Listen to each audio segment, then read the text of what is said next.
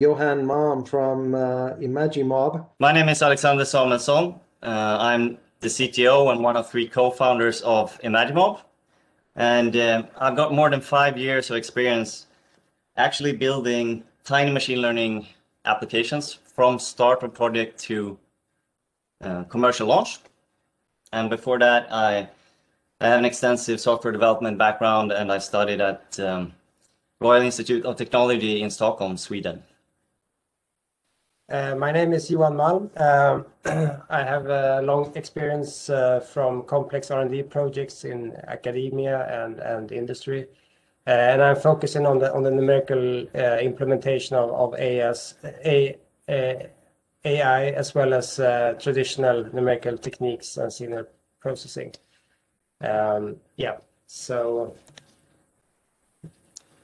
And today we will talk about how we built the world's first gesture-controlled in-ear headphones using tiny machine learning software and radar technology. And at the end of this talk, we will show you a demo of these actual earphones. And this gesture technology works through plastic, hair, dirt, and various challenging environments, and can be applied anywhere where you want touchless controls. But before that, Johan will talk a little bit about our partners and how we made this happening. Yes, exactly. Because building radically new products is very hard to do on your own. But if you combine the unique specialities among different companies, you can really achieve this. And this is what we have done here. Therefore, I would like to acknowledge our partners in this project, without whom this would not have been possible. And I think it's a truly amazing cooperation between three high-tech companies where Veoneer manufactures the smallest and most energy-efficient radar in the world. We, Imagimob, are providing the software, and finally the OSM group, former Flexworks, is designing and building the actual hardware and audio part. In this project, we are actually highlighting that doing tinyML, which is defined as machine learning running on milliwatt devices, both hardware and the sensors and the software are both very important together. And I should say also that part of this funding comes from ourselves and part comes from the Swedish government agency that funds research and development in Sweden, Vinnova.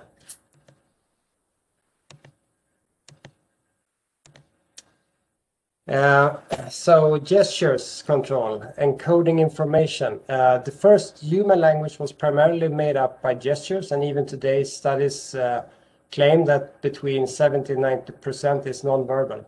So gestures are kind of in our blood and genes. And to create a gesture interface to computers is therefore a natural step in the digital revolution. One of the obvious benefits of encoding information into gestures is the space efficiency. To have the same number of buttons or virtual buttons requires much more space. The use case we're going to show you today is a very good example of exactly this. So as Johan said, by using gesture control, you can pack a lot of functions into a tiny physical space. And we took this to the extreme and put it into one of the smallest devices that you can imagine, an in-ear headphone. And together with our partners, we built real, actual working prototypes that you will soon see in action. And I think that we in the tiny machine learning community, we're thinking of tinyML as this new, young field where a lot of research and experimentation is taking place. And that's very true. But it's already reaching the next step where real products solving real problems with the use of this technology are released into the market. And these earphones are a good example, as they are not a proof of concept, but actually ready to be mass produced now. And you want to talk a little about the technical details of these earphones.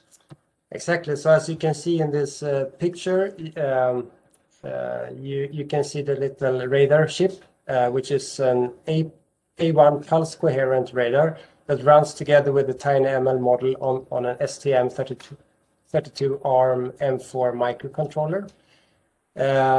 And the AI model uses roughly 70 kilobytes of RAM and 113 kilobytes of flash. And the inference time is roughly 34 milliseconds from receiving data input until a gesture is classified.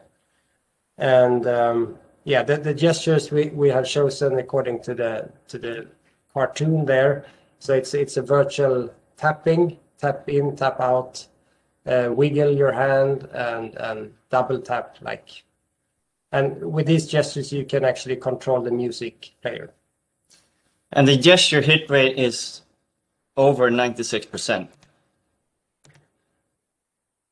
So as you could hear, we were able to pack a tiny AI model inside of the earphones and achieve the very high accuracy that is needed for a real product. And to get this to work, we needed to collect a lot of data and build and test many models before getting the results that we wanted. And we did this using our own tiny machine learning platform, Imagimob AI, which you can try for free.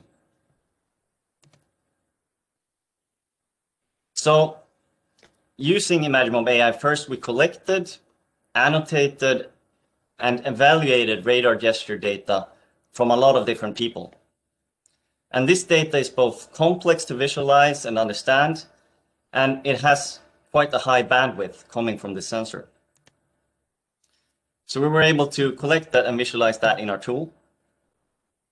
And then we tried and tested a lot of different data processing pipelines in order to shape the data the way that we wanted it.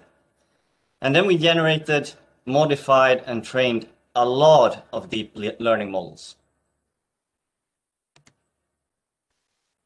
And finally, we evaluated our results and tried the best models live in actual earphones, prototypes.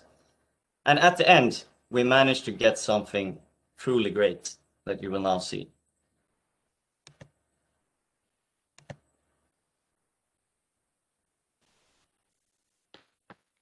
So Johan is now putting these earphones in his ears.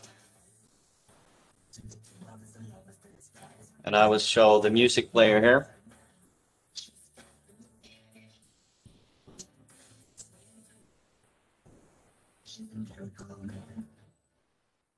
You want to put in one more around here?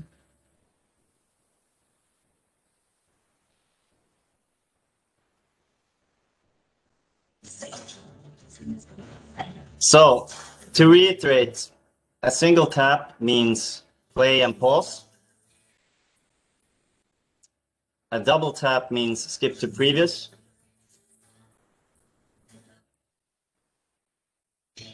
A tap out means skip to next. And a wiggle goes into volume mode. And once in volume mode, a tap ups the volume and a tap out lowers the volume. So rock on, Johan. Do your freestyling here.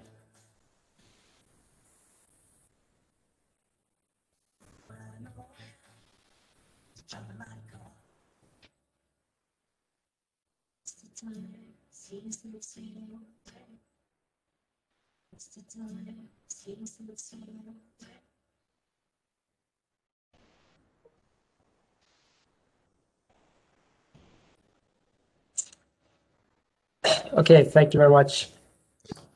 Very good. When can we expect to see these on the market? Have you got OEMs in the pipeline? We are currently discussing with several OEMs. I think we will be able to see this in the market during next year. Okay. Again, just a quick shout out to our sponsors. Bear with me for 1 minute. We have different categories. We have executive sponsors. First one being ARM. Then we have Qualcomm. We have Samsung. Platinum sponsors. ADA Compute. Lattice Semiconductor. Gold sponsors. BrainChip. Babel Labs. DSP Group. Edge Impulse. EMSA.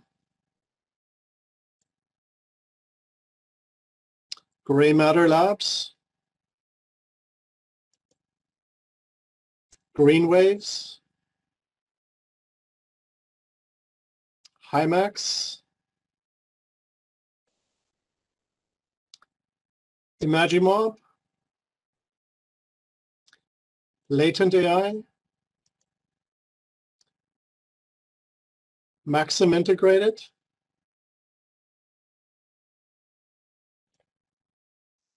Quixo. Reality AI. tinyML. Silicon Labs. Sentient. Google TensorFlow. XMOS. And lastly, silver sponsors, Edge Cortex, Hotchi, and Synsense.